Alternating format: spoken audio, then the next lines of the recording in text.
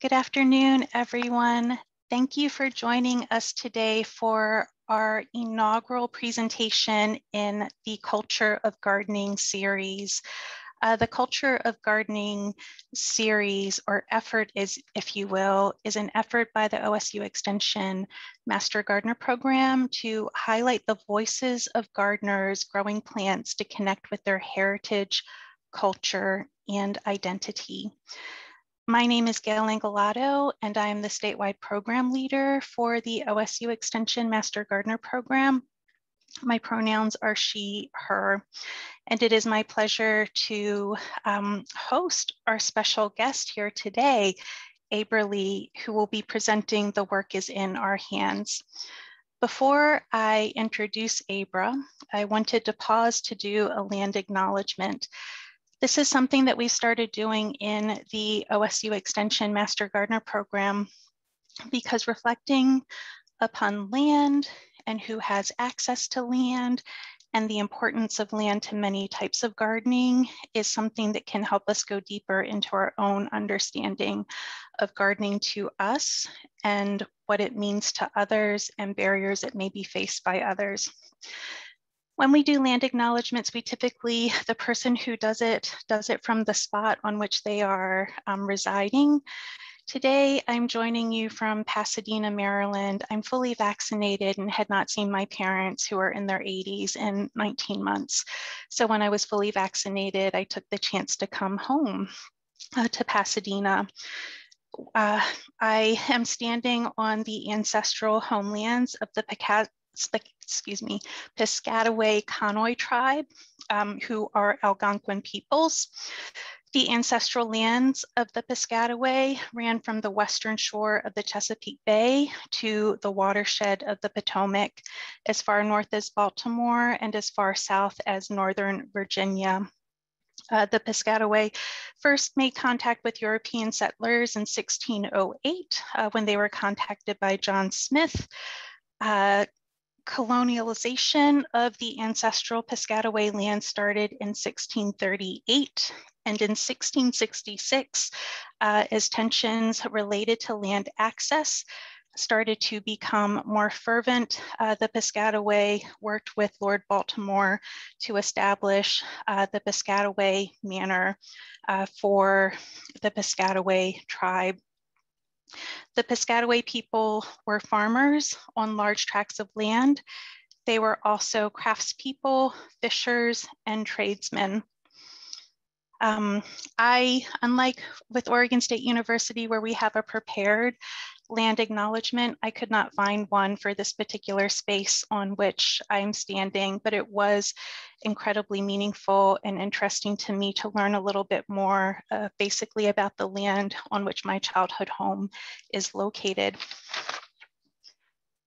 With that, it is my sincere pleasure to introduce our special guest today, who I mentioned is the inaugural keynote for our Culture of Gardening series.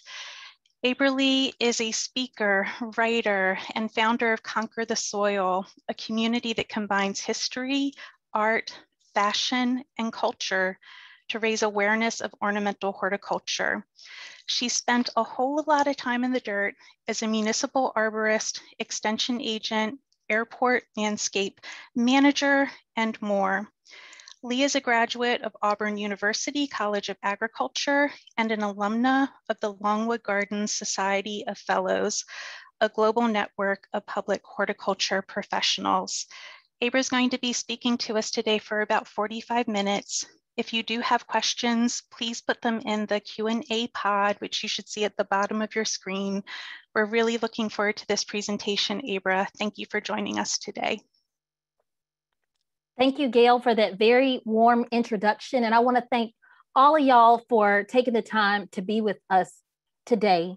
I want to state my intention of this presentation, and we'll get right into it, is that when this is over, you will feel uplifted and empowered and just proud, not just of Black American garden history. This is American garden history. This is world history, if we're being honest. So I just hope that you are able to learn and find joy and go spread it and speak these people's names, speak their names into existence as we move forward.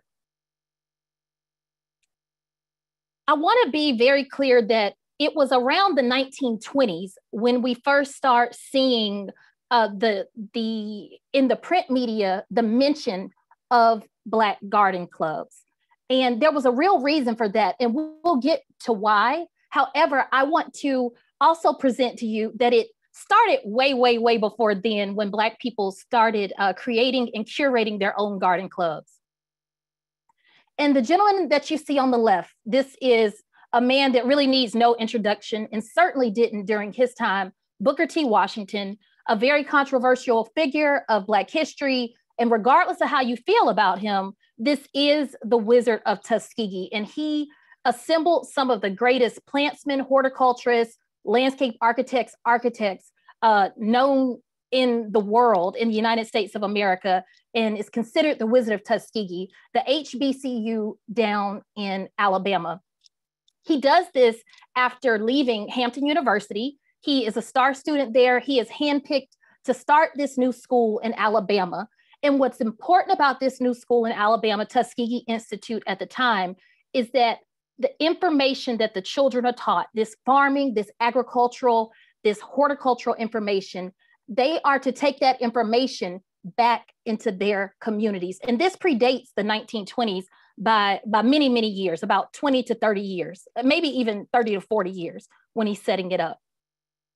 Now, one thing about Washington is that he deeply believed that his connection to nature and growing up outdoors is the reason that he was such a successful businessman, orator, and just personality in his lifetime. And he's married 3 times. And this is a picture of his 3rd wife. Her name is Mrs. Margaret Murray Washington. And Washington goes on a trip to the UK, and they visit a college called Swanley Horticultural College. It is an all-girls horticultural school. And at that school, they see young women, college-aged women, just like the ones at Tuskegee, applying horticulture to their daily routine. Now, this is a time that it is not considered favorable for young women to do outdoor type work.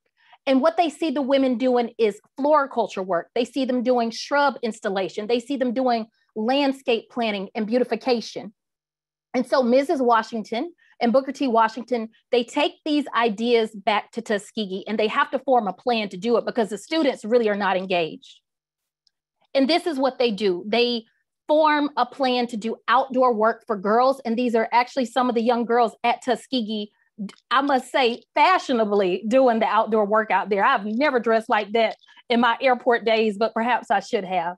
And the reason this is important is because it really was an unpopular thing for young women to do this type of gardening work. However, what the Washingtons do is that they study the group and they figure out who the most popular girl in the group is, the most popular ones. And they essentially say in 2021 speak, if y'all think it's cool, everybody's gonna think it's cool. So this is the plan. We're gonna start teaching outdoor work for girls to the women.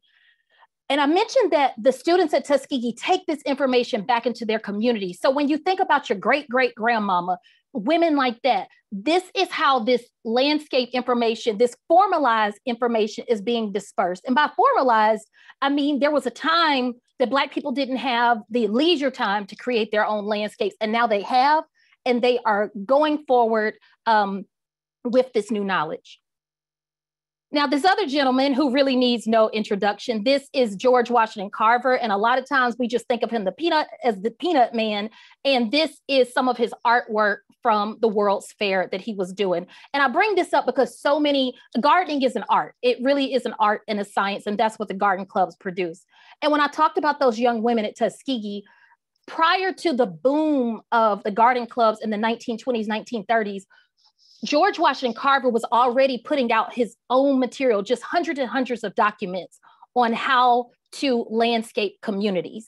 And this is one that you see here. At the time, the word used was Negro. Of course, today we use Black or African American.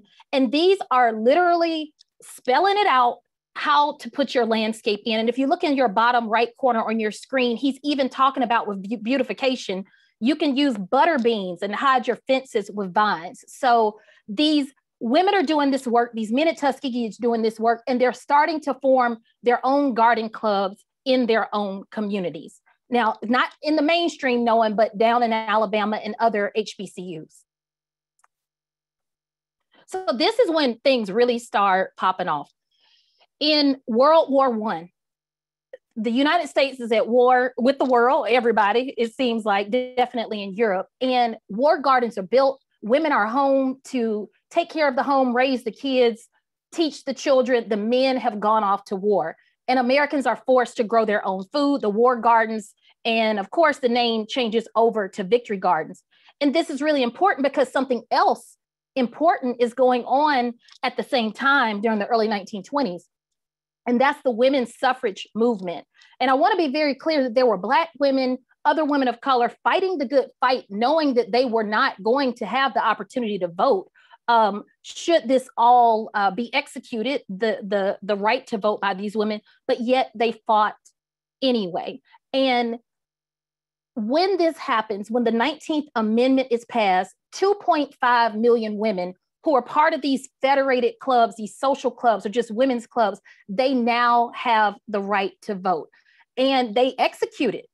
And what they do is they go to Washington and say, hey, we've got these war gardens. That's all well and good. Now they're Victory Gardens, but we want better homes in America, and better homes deserve better gardens, just like the magazine that you hear. And so the women that have executed their right to vote, those 2.5 million women have voted President William Harding into office. So if 2.5 million people essentially give you a vote, they got your ear and they have your attention in Washington. And what the women want, specifically this one woman, what they demand is a National Gardening Week. And this isn't a frivolous thing. They're saying, look, there's more to gardening than just growing your own food. You can make things beautiful. And Harding agrees with them. And so if you look to your left, you see that this is the first National Garden Week that ever happens in the United States of America. A committee is formed. And what happens a year later is that Harding dies suddenly. He just drops dead. Calvin Coolidge, his vice president, becomes president. And so he takes on this movement of National Garden Week. And in his mind, by 1930, the United States will be the garden capital of the world. But it's this woman that you see right here in the corner, and I hope you can see her. My video is blocking me. Her name is Marie Mattingly Maloney. Marie Mattingly Maloney. And she is a journalist. This is a woman that is the editor-in-chief of newspapers and magazines. And it is her idea to curate this whole better homes movement in America. So I just wanted to be clear that Black people were doing their own thing in garden clubs, in their own spaces. And then this movement takes off a little bit later, if not simultaneously, across America. And we start to join in as the country goes forward with this movement. So energy is building. 1930 is the year that things are really supposed to be happening. And of course, the Great Depression comes. Nevertheless, in Hampton, Virginia, an interesting report comes out of the paper, and people are hearing things about this new state organization of gardens that is launched. And launched it is. And there are 4 people at the table that day. The first one is a gentleman named Asa Sims. And honestly, I could give you a whole hour's presentation just on his career. It is honestly that unbelievable, but we're just going to focus on his role in the garden clubs for today. And he is a floriculture professor at Hampton. He's the head of the floriculture department. He heads up the greenhouses, and he's also the liaison to the Better Homes movement in the state of Virginia at the HBCUs, at the historically Black colleges and universities. So he's ready. He wants to help push this garden movement forward. Another person that is there, our queen, the only woman at the table, Mrs. Ethel Early Clark, she is there. And she is highly influential. She is the first president of what will now be formed called the Negro Garden Club of Virginia. Then Mr. P.J. Chesson is there. This is a principal and an educator in the Hampton Roads area. Mr. Purvis John Jefferson, and then the director of extension, Mr. William Cooper. So these 4 people are the ones that launch, organize these 7 starter clubs, these charter clubs, the Negro Garden Clubs of Virginia, and they're on a mission. And this is our queen, Mrs. Ethel Early Clark, with her Big Lit Garden Club. That's a picture of them actually doing some work. They have 3 goals here: to stimulate greater interest in gardens, to disseminate helpful information concerning better gardens, because they want better beautification in their communities, and then also to encourage the study of plants and beautification. And this isn't just with women, this is with men, this is with children, this is to fight blight in their areas. And they are focused, they are organized, and they are ready to get to work. Now, I know this picture is a little bit grainy, but I want to show you how quickly things take a turn of events. This is at the 3rd anniversary of the Negro Garden Clubs of Virginia. So these 7 clubs start. A year later, they're up to 17 clubs. And this is the 3rd anniversary. And what you see in the middle is a woman named Mrs. Ruth B. McCoy. The gentleman standing up, and the one that's kind of closest to her, he's actually passing her a silver vase. And Mrs. Ethel Early was so invested in these Black women in their clubs. Every year she put up the money to award a silver vase to the winning club, the club that did the most work, the most beautification work, had the most impact in their community. And this is Mrs. McCoy accepting the trophy from Asa Sims, who I just showed you earlier, on that 3rd anniversary. And this is for the Huntersville Better Garden Club. So they are not looking for the mainstream to recognize them, they're recognizing themselves. And I think that's really important, that these everyday people are doing the work and keeping themselves motivated throughout the process. Now back to Mr. Asa Sims. He believed in illustrated garden lectures. He knew, this was before PowerPoint, but if he was alive today, I would think that Asa Sims was still probably doing it his way. He knew that illustrated lectures were the way to teach people. And by illustrated, this is him sitting down at the table. You see the plant at the table, and you see a 3D model. He creates 3D models of the right way. And I say that in air quotes because there are many right ways to landscape, and also a less desirable landscape. That's the other 3D model he would bring around. And you see this group of people, this group of Black people in Virginia, highly engaged, ready to learn about plantings, what he called his 5-point program, laying out pathways, installing shrubs, having floriculture as part of your repertoire in gardening. And this is how he taught his work, and he took this all around the state of Virginia. So as the state advisor of these Black garden clubs, and then also not just in Virginia, he took it down to North Carolina. And I told you this idea, it really spread like wildfire. And the reason he did that is because he was under the belief that beautification was open to everyone. It was not a socioeconomic type situation that allowed you to beautify or not beautify, whether you were in a rural area or an urban area. Like the ones in Virginia, you had the opportunity to beautify your community. One of the rural areas that he went back to his home state of North Carolina. And this is a picture from Bricks, North Carolina, Bricks. And it is about as country as it sounds. I've never been, but my people are from Barnesville, Georgia. And this house and this type of vernacular rural Black landscape with just the not just fully formed shrubs and one over here and one over there. Looks so familiar to me. It looks just like home. And this is the type of work that Asa Sims and some other people were doing down in Bricks, North Carolina, to help the people there engage in their community and do beautification work. And this is one of the reports that they put out about the schoolwork. It says, to date, their garden club is one of the most thriving organizations at Brick. Now, I don't know what was jumping off in Brick besides the garden clubs, but the fact that it was thriving, it was the talk of the town, that is enough for us as garden lovers. We are pulling for y'all down in Brick, North Carolina. They also talk about this. And again, these are rural people, and I think it's important to acknowledge them because so often folks from the country are forgotten.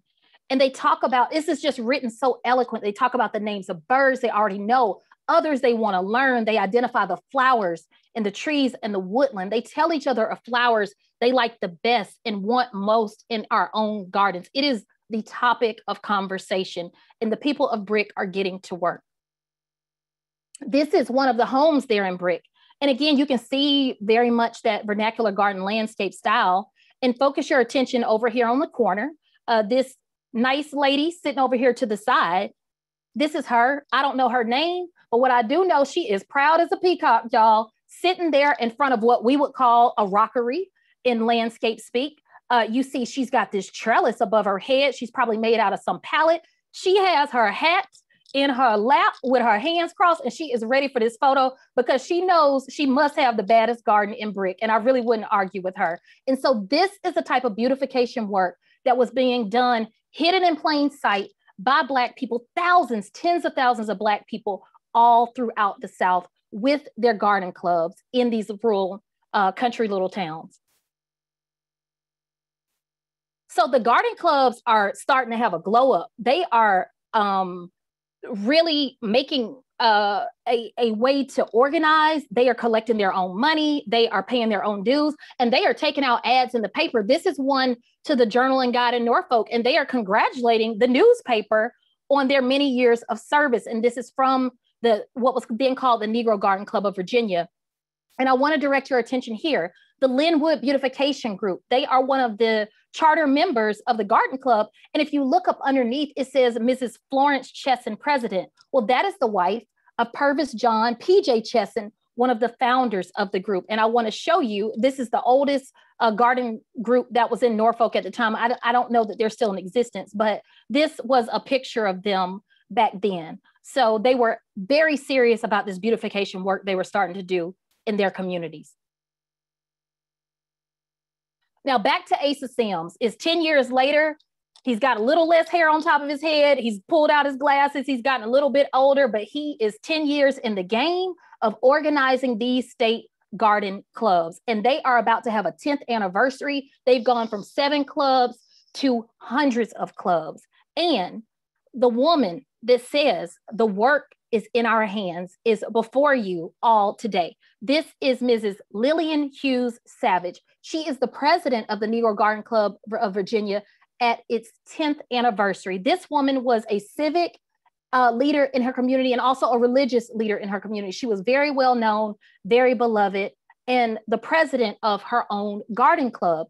And part of that 10th anniversary, she gives an address to the men and women that are part of these garden clubs in the state of Virginia. They gather back at Hampton for their 10th anniversary. I do want to note that every year they move around their annual convention, but for the 10th year, it's back at Hampton.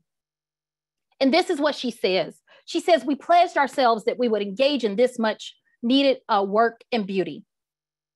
The work is in our hands.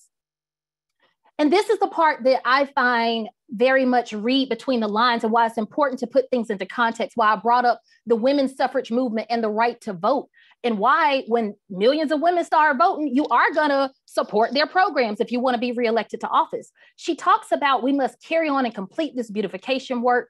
It's our job. We must overbalance ugliness with beauty.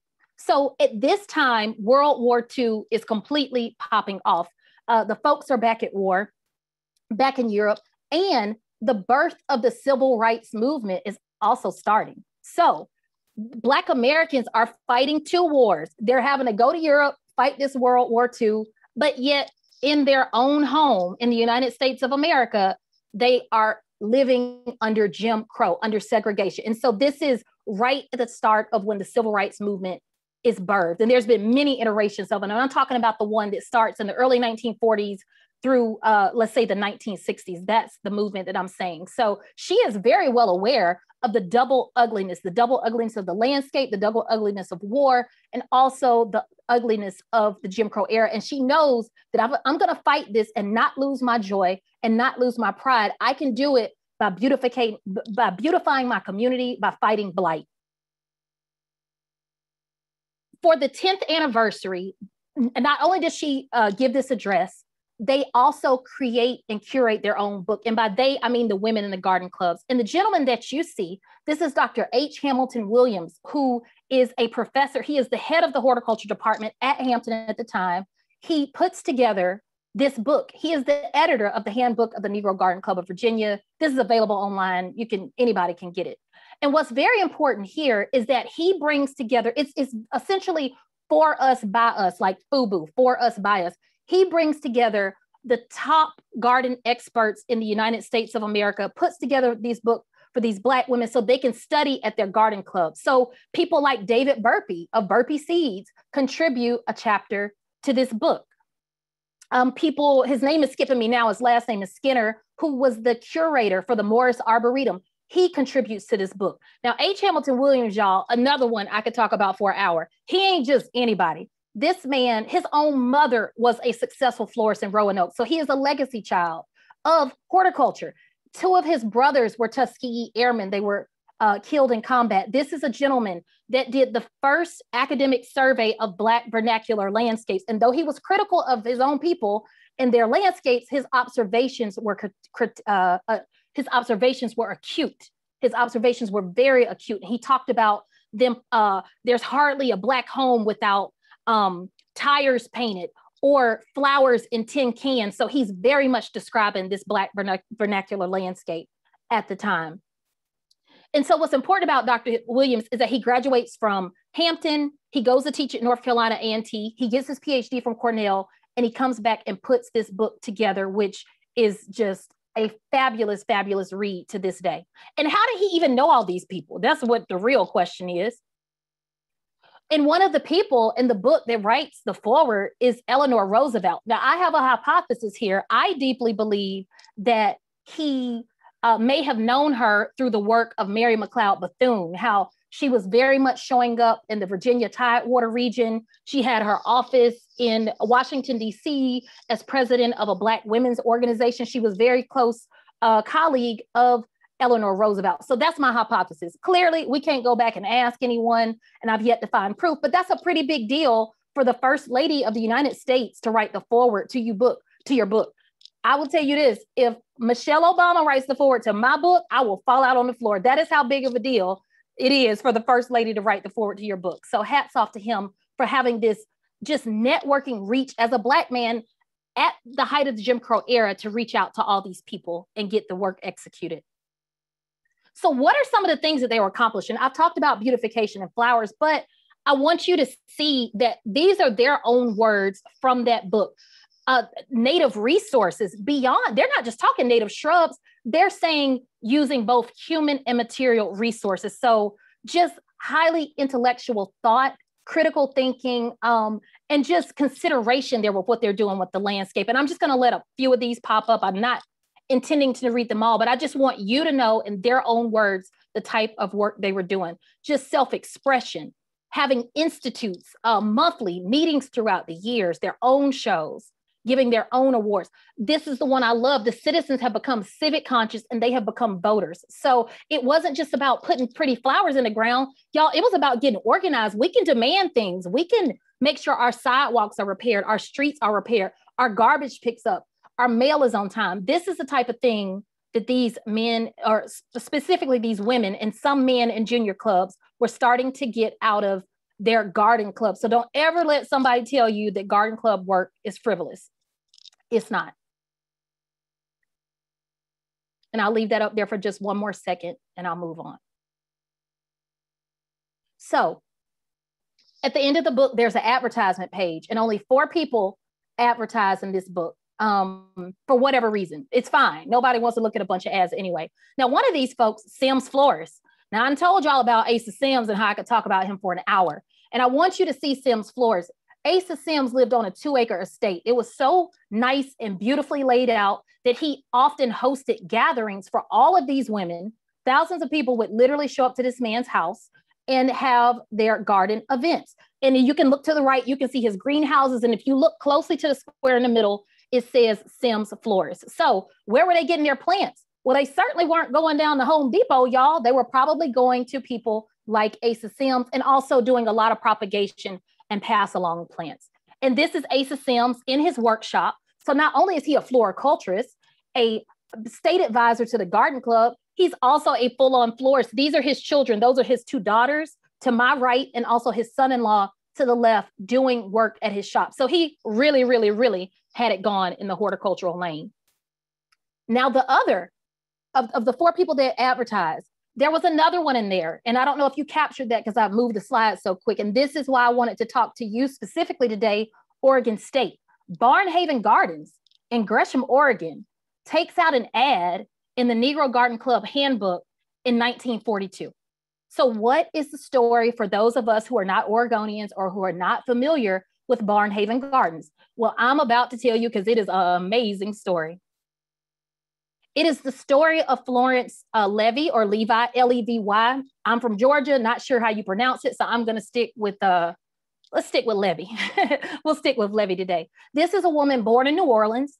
She moves out to Oregon as a child. Her father and mama moved to Portland. And she grows up there, and she goes off to school in Illinois, comes back. She is supposed to be a pianist. She is trained as a pianist. And what happens is the Depression hits. No money, ain't nobody about to pay for no pianos, none of that. People are just trying to get by. And so that derails her career. And so she gets married, and they need a place to stay. And they happen to know a wealthy couple that has an old barn. And this is the barn that she and her husband were living in. And she called it their haven. And she said that when she went to this property, she knew there was a special connection there, Barnhaven Gardens. She takes her, the way the story goes is that she takes her last $5 and buys a pack of primrose seeds, primula seeds from an English garden catalog. And she germinates the seedlings and takes some, plants them in front of the barn, and plants the rest behind the creek. 1,000 of them pop up, and word immediately gets out about Florence Levy's incredible primrose garden. So she flips it into a business. And this is her on the right in the jacket. She's in her, I think, 30s then, maybe late 30s. But she doesn't just flip it into a business immediately. What she realizes is that, wow, my primroses are beautiful. I was just trying to do something to not think about the Depression. So I need to go learn all I can about primroses. And she goes to the Oregon State Library and writes down for 10 days everything she can about primroses. Because at the time, Oregon State, and they may still have it, housed the Royal Horticulture Society catalog. There were only 2 catalogs in America, from the Royal Horticulture Society in England, and Oregon State had one of them. And so she researches these catalogs, she studies and writes for 10 days, writes down everything she knows, and she launches her primrose business in 1941, 1942. And what she's known for is the hand pollination of her primroses, of the quality, the colors. So I love to just think and know that Florence, at the time called Levy, is literally sending primroses possibly to these women in Virginia. How did she even know about them? What caused her to advertise in this catalog when only 4 people did, and one of them was Asa Sims, who probably got the ad for free? So these are the type of questions we really need to be asking ourselves, and we need to challenge ourselves to dig deep back into history to know the answers.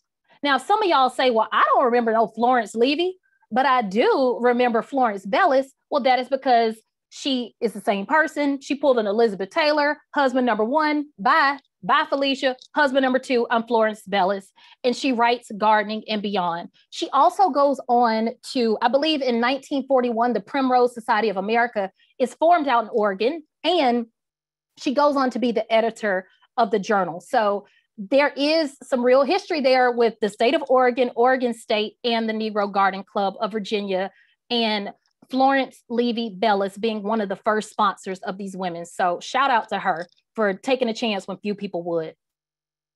So moving on, we're going to come back to Virginia. I just wanted to tie that in for Oregon because y'all are special today. Y'all brought me here. This is Mary Peak, and she is a Black woman that is born to a free Black woman, and her father is a white Frenchman. And she has the ability to read and write. She's a highly educated woman, and she is a woman that is teaching Black people, enslaved Black people, and some of them were free. This is before the emancipation, how to read and write, taking a real risk.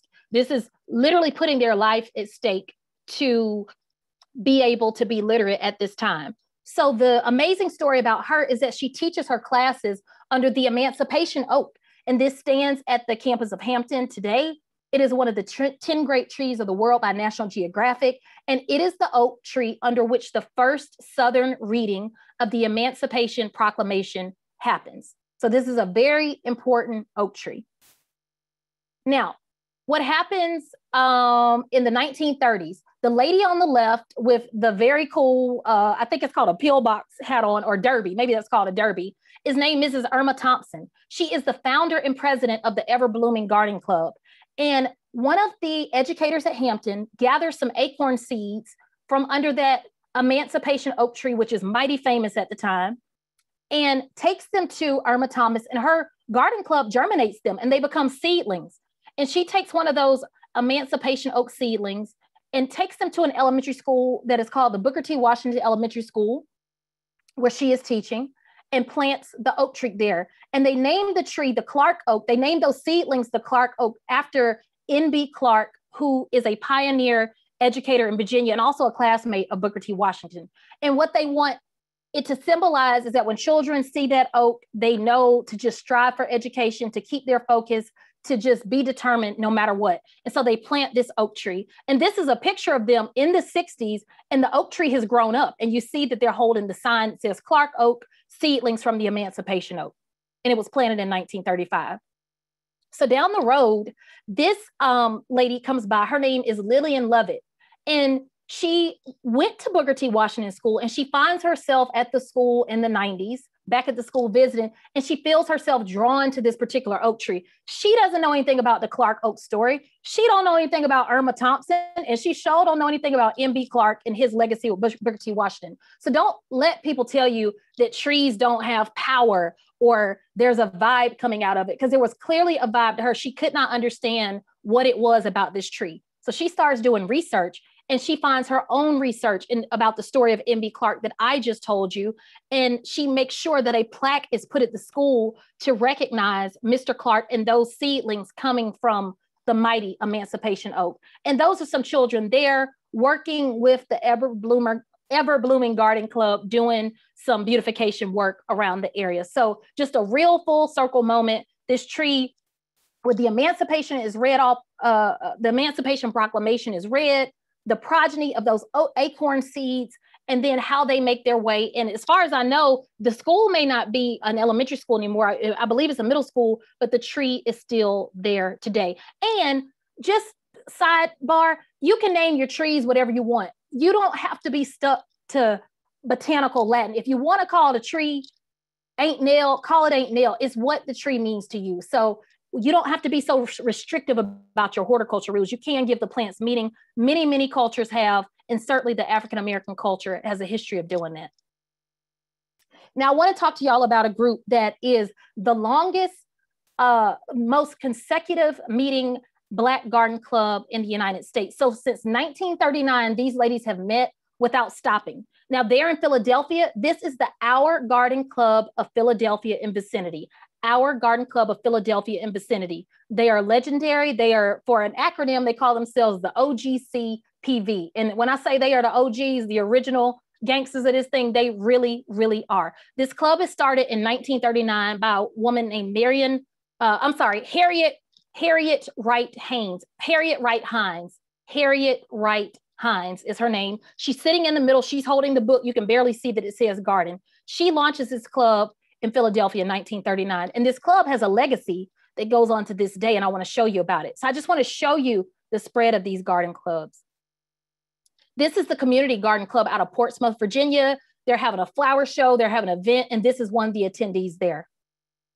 In 1963, the president of that club was a lady named Lillian Jones, was the president of the Community Garden Club in Portsmouth. This is an affiliate. This is one of the Negro Garden Clubs of Virginia. This is one of those extended clubs. I told you they kept growing. Now, how does this connect back to today with the OGCPV?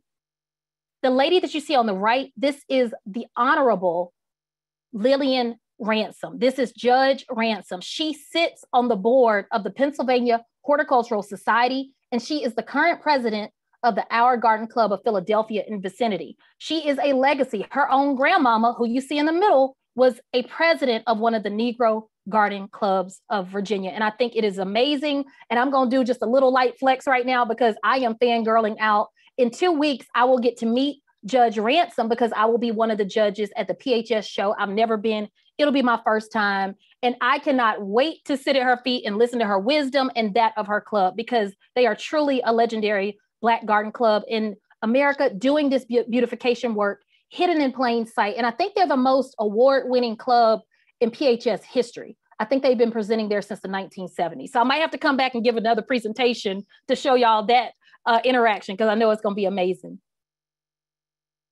Now, in terms of garden clubs and also the influence of women, I want to show you this woman. Her name is Edwina Cruz. She is an educator in Delaware, Wilmington, Delaware. And she's also a controversial figure. She's got very famous friends, and controversial in the sense that she is okay with lifting yourself up from your bootstraps, that type of education style, which isn't one size fit all. Everybody can't just lift themselves up from their bootstraps. So she had the same controversy attached to her as Booker T. Washington. However, this is a brilliant woman with a lot of famous friends, and she invites these famous friends to speak at the graduations of her students. One of those people is Frederick Douglass, as you can see. Another one is Mary Church Terrell, who fought the good fight for women to have the right to vote. Brilliant woman, Latin teacher, world famous educator, and many, many things. W.B. Du Bois is also her friend. She brings him in. And she also brings in Booker T. Washington to speak to her students. And one of her students happens to be a man named Ralph Elwood Brock, who goes on to be the first Black forester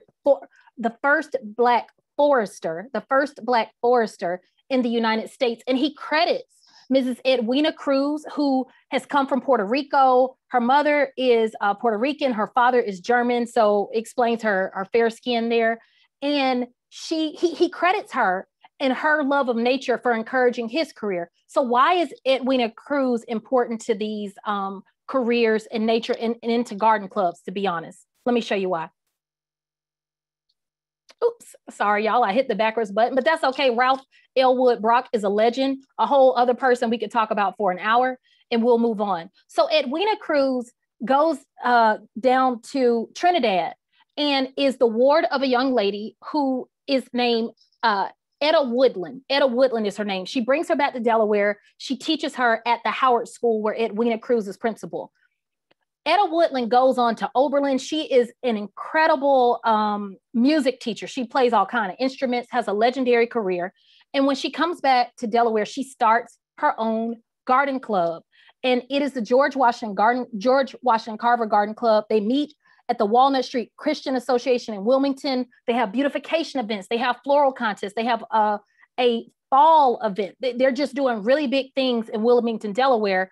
And of course, she too is inspired to start this club by the Edwina Cruzes of the world. So really, it is the people in your life that can encourage you to do the work and move forward. And I just want to check my time. I'm gonna whip through these next slides. I got about 7 more minutes. So also, I want to introduce, it's a lot of Lillians here today. This is Lillian Edmonds. She's in Des Moines, Iowa. Who knew? This is a woman that studied to be a pharmacist. She studied to be a nurse. She couldn't get work there. So she said, you know what? I'm going to take it to the community. And she becomes the director of the Wilkie House, which is a place where African-Americans are encouraged. They are uplifted. They have community there. And they are also taught educational programs. Now, Mrs. Lillian Edmonds, y'all gonna learn about these garden club women. I told y'all about the Honorable Judge Lillian Ransom. I told you about Etta Woodland. Mrs. Lillian Edmonds is in the Iowa Hall of Fame. There is a whole elementary school in Des Moines named after her because of her civic work that she did. And it's just incredible that, of course, she would belong to and also start a garden club there. And these are some of the children at her school. So this is where these garden club legacies go, really out deeply into the community. Back to the rural side, y'all. This is Ozark, Alabama. This is the Daffodil Garden Club. And these are some of the charter members, 27 strong. So we're not really looking at plants today, but I just want to acknowledge the range and the reach of these women and never, ever forget the women from the country. These are women in Macomb, Mississippi. These are the Pike County winners of the garden club. That's my alarm, and that's just gone off. So I'll give it about 5 more minutes. And the lady on your right, that is Mrs. Eula. I forgot her last name, but her first name is Eula, y'all. So I bet her middle name is May. Eula May Fortenberry. Eula Fortenberry. You know that's a Mississippi name. And I can say that. I'm from the South. I'm country. I know the names.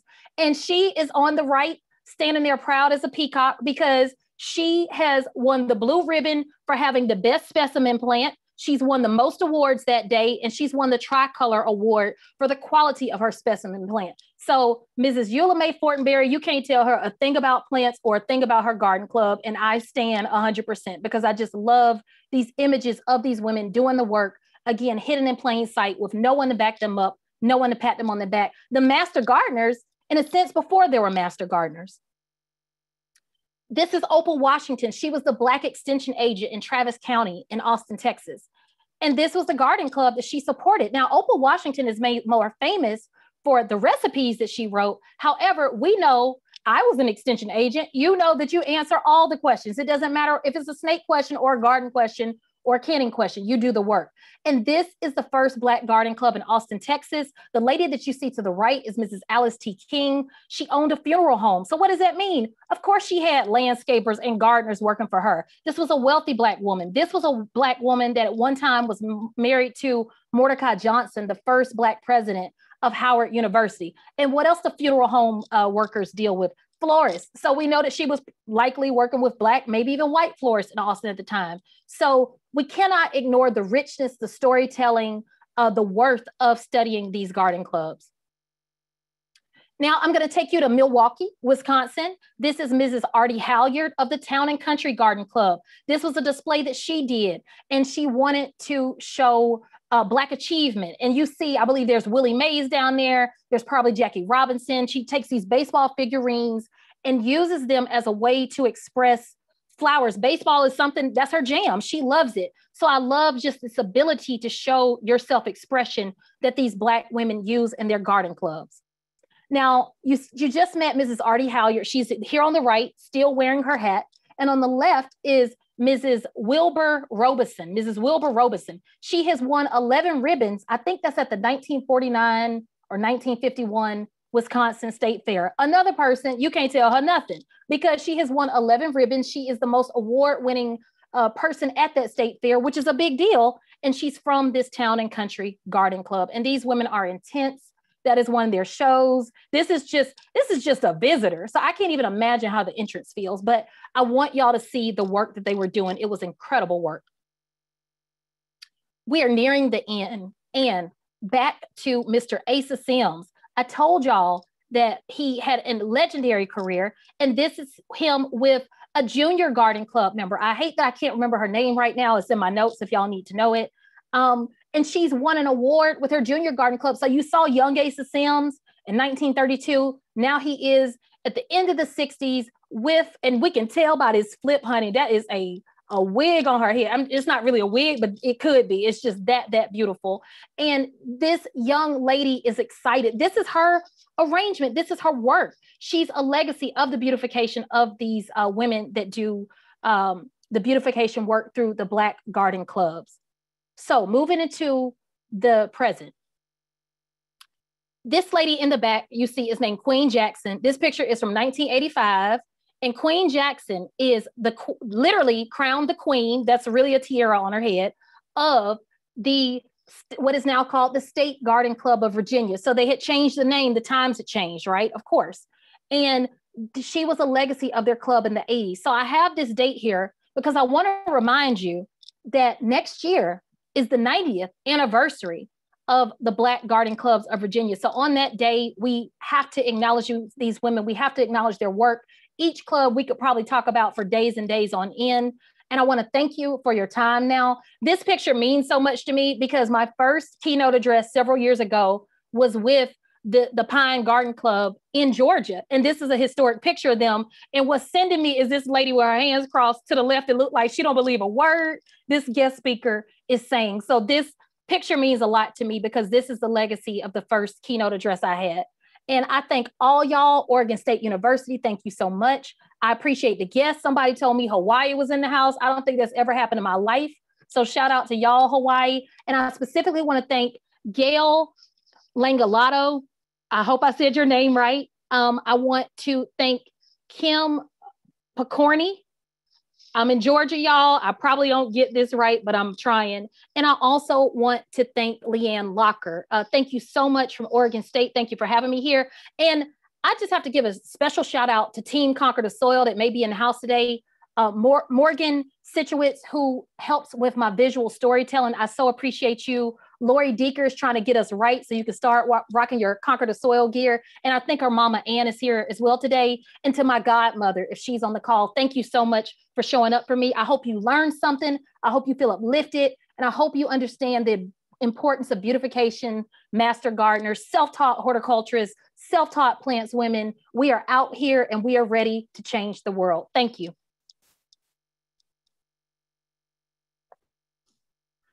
Thank you so much, Abra. That was so fantastic. And I'm so glad that you gave a shout out to the designers that you work with, because we've had some great comments today, including Sherry, who says, I love the content and the presentation style. It's just so visually cool and interesting. And it's true. So thank you for that. And also, can we all in Oregon just have our minds blown again in thinking about Barnhaven Gardens in Gresham? It makes me want to go to Gresham and get primulus seeds. What an amazing story that you shared with us about Florence Levy-Bellis. So thank you for that. We have some questions that were both sent in from folks ahead of time, and we have a whole bunch of questions that were shared in our Q&A. And so I'd like to ask you some questions in our final minutes. Okay. All right. So Shannon from South Carolina wrote in and she asked, how can I motivate others to garden and to remove the stigma of farming that persists for so many people of color? I think to remove the stigma. So there's truth and there's not truth. And let me tell you what I mean by that. I'm going to try to make this a really short answer. Yes, there was some stereotyping, and there were Black people who chose to not return to the land because it was a painful return, and that is understandable, and that is their choice. But there's also what I believe is this really false narrative. And you saw Tuskegee. I could have talked about the Black landscape architects that came out of Tuskegee. H. Hamilton Williams, who came out of Hampton, was a Black landscape architect himself. There were Black entomological artists. There were Black floriculturists. There were Black women that owned 5-acre nurseries and greenhouses. So I think that people just really don't know their history, know their greatness. And specifically, if you're talking, I think the person may have been trying to reach Black children, remind them that their people were brought here in bondage, not because they had marbles in their brain and they were dumb as rocks. They were brought here in bondage because they were exceptional cultivators of the soil. That runs through their blood. That is in their hands. The work is literally in their hands. So if you tell them that, that should get them up out of their seat. And in their heart, they should be able to believe they can do mighty things with the land, with their hands. Their people are exceptional cultivators of the soil. Tell them that, and tell them Abra Lee said it, and I mean it. Yay. One of our Instagram friends asked a question saying that I'd be interested in hearing from Abra on barriers she observes in mainstream gardening conversations to include BIPOC voices. The barriers to include the BIPOC voices, and I guess they're saying barriers that I've faced or barriers I think that are out there, maybe barriers that are out there. In mainstream gardening conversations. Well, I think number one is the languaging. And I don't know why Americans do this. We need to just accept we are Americans and just that's what it is. So even the languages will say, and this is nothing wrong, but I'm gonna just tell you, this is not how people talk. They'll say, oh, this rose is so charming, or this garden is so quaint. My friends don't talk like that. This is dope. This garden is dope. It is so hot. This rose is popping. It is popping off like a Kool-Aid color. Let people speak and write like that if they choose to in your garden magazines, at your garden talks. Nobody in the South is running around calling something quaint. I know what it means, but who really talks like that? So I think that that's one way that I noticed that we start getting some garden knowledge, and then we read the European way, and then we start regurgitating it, and then it just sounds like a snooze fest. And we just got to lean in to these words we make up and just rock with it. And that's how we talk about our gardens. That's one barrier, is the language. Thank you. Gigi asks, what is the intersection, if any, between Black churches and garden clubs? Gigi, the intersection is these deaconesses at the church. And I don't know if you know anything about a Black church, but if you are a deaconess or if you are a church mother, you are somebody in that church. So what does that mean? You know who's getting married. You know when to buy the flowers. There's a history of Black women with their own flower farms that were deaconess at churches. Why? They knew when people were dying. They knew Brother Gene wasn't going to make it out of his tuberculosis situation. I got my flower farm. I got my florist. I'm ready. So these Black women in these churches, the connection and intersection there is money. They were getting their coins because they knew to grow flowers for celebratory reasons and also for funerals. And that's a real connection right there. Yes. Melissa has a question. She says, thank you for this work and your work in positioning early Black gardeners and florists and horticulturists to where they were very much present back then. Having said this, what is the importance of Black American gardeners, florists, horticulturists, present day, being there besides just being Black bodies in these spaces? I personally think if you look at what Black culture has contributed to the world, jazz, Negro spirituals, hip hop, soul food, I mean, literally the list can go on and on. The one thing that, and I don't even say that we didn't do that, the vernacular garden, right? We even shabby chic, you see those type of things repurposed.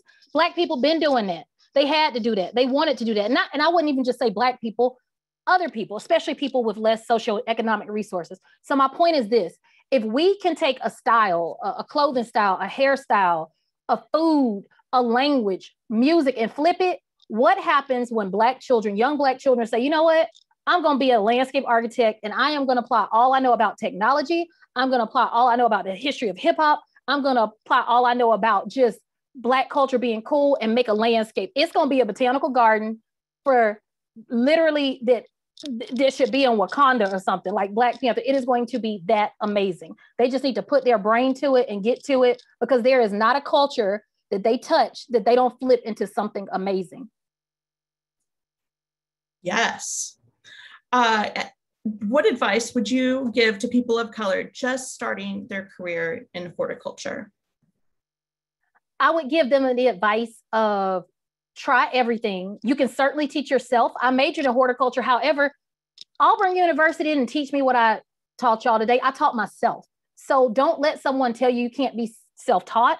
Don't be afraid to fail. I failed out of Auburn, literally the horticulture program, went back, graduated, got my degree, went on to be at airports and be an arborist.